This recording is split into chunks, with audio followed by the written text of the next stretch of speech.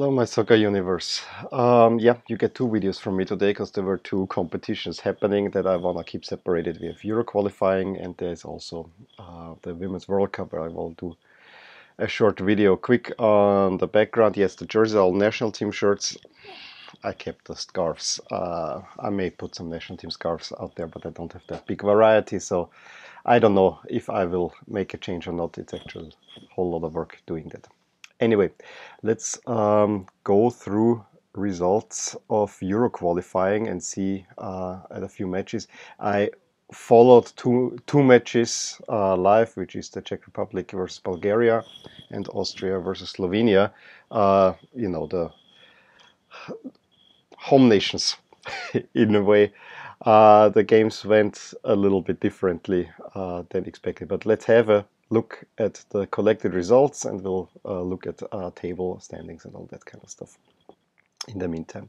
We'll start off with the Czech Republic against Bulgaria, which is the first result, ended 2-1. Game started great for Bulgaria. In the third minute, they got the lead through Isa.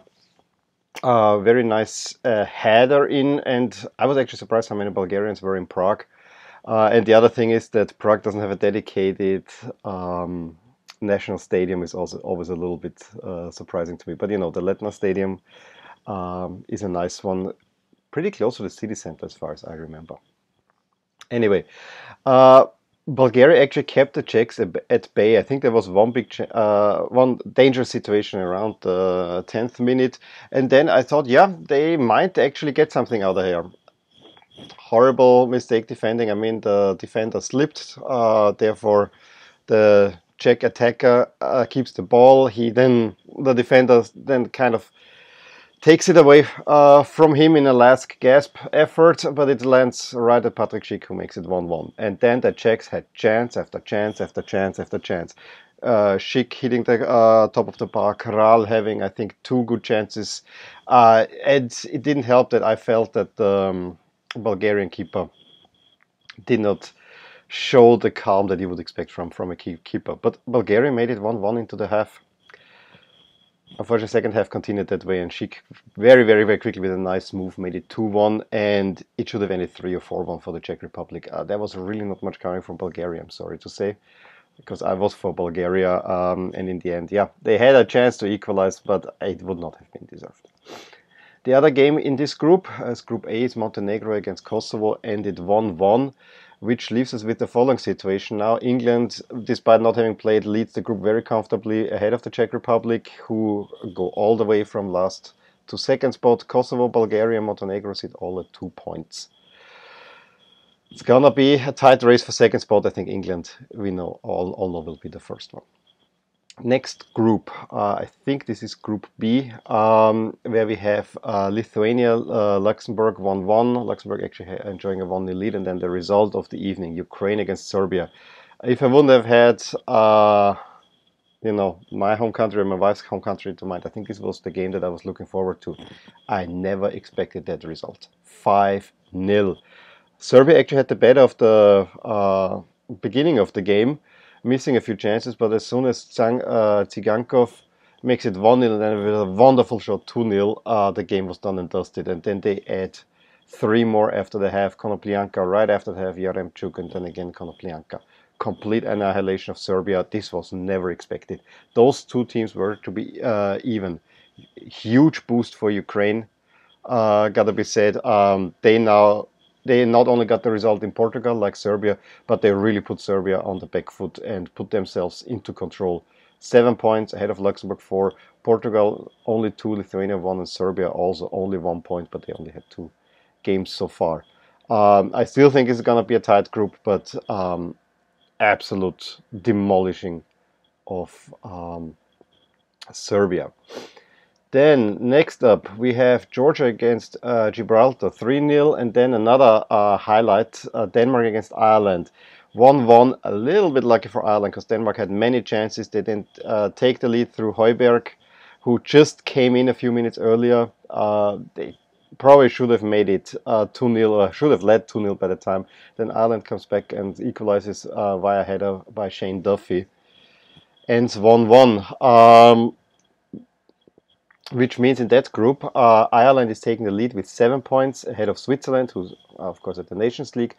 4 Georgia, 3 Denmark, only 2 points, so 2 draws to start the campaign, and Gibraltar is of course with 0. Next up, I don't know now the group numbers, but there was another interesting match. This group with Spain and Sweden, we had mostly clear results for the two favorites, Spain winning 4-1 at the Faroe Islands and Sweden at home to Malta. So the interesting match in that group was Norway against Romania, where Norway had a 2-0 lead through El Yunusi and Ødegaard.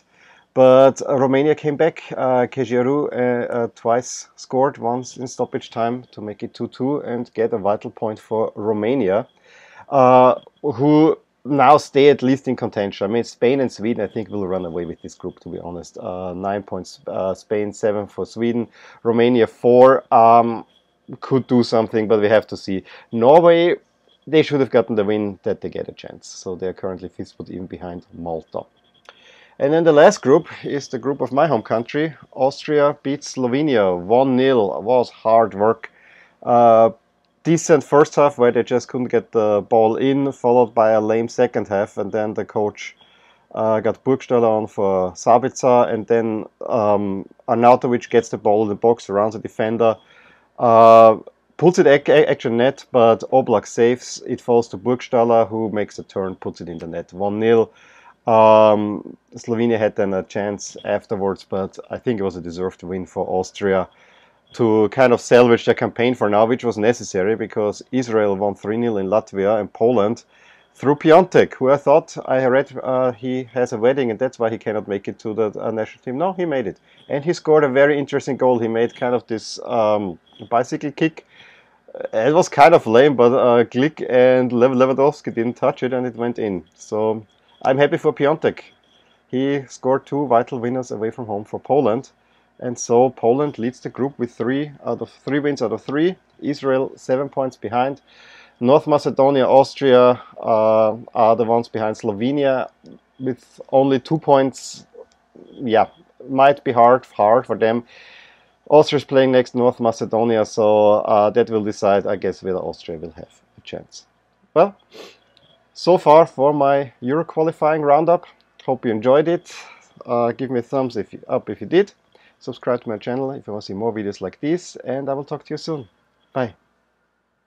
Hey there, I really hope you enjoyed this video, and if you did, here are some videos and playlists that might be of interest to you too.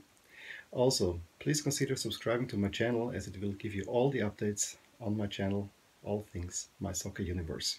And with that, I want to wish you a wonderful day.